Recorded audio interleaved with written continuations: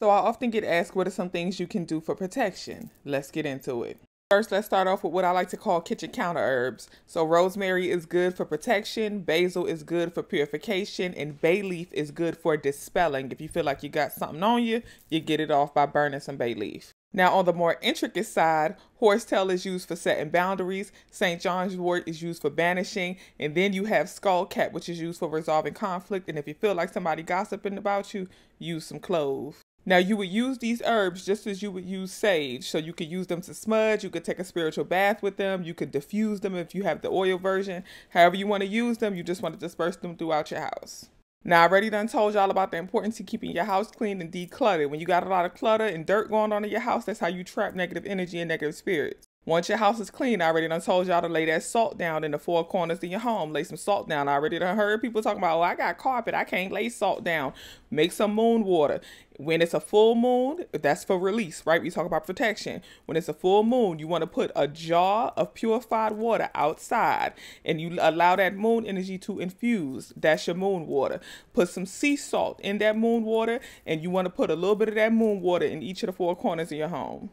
At the threshold of your home, you want to lay down some casserilla or some brick dust right along the threshold, right outside on the other side of the door. Lay some brick dust down. Okay, you can lay the brick dust down on one side of the casserilla on the other side. Brick dust on the outside, casserilla on the inside. That keeps negative energy out your home as well. Now, crystals that are good for protection. You want black tourmaline, you want crystals, you want obsidian, you want onyx, you want tiger's eye, you want clear quartz, you want smoke quartz. All those things are good for protection. Amethyst as well, bloodstone too. Now, this is for people who honor Orisha. By your front door, you got to remember your front door is the gateway to your home. So by your front door, you want to have a little offering basket right there. In that offering basket, you want to have some coconut, some coffee grounds, some sea salt, some red apples. And in addition, you can, this might be a little too much. Never mind.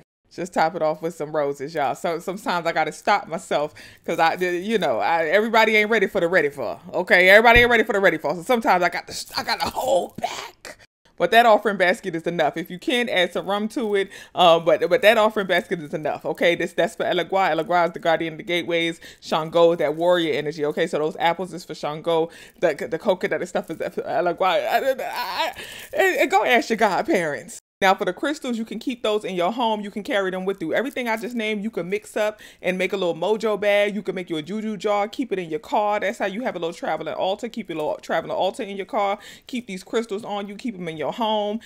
Everything that I just named, you could put up together, take a spiritual bath in, carry with you, but it's just for protection. Okay, mix it as your spirit leads you. Much love.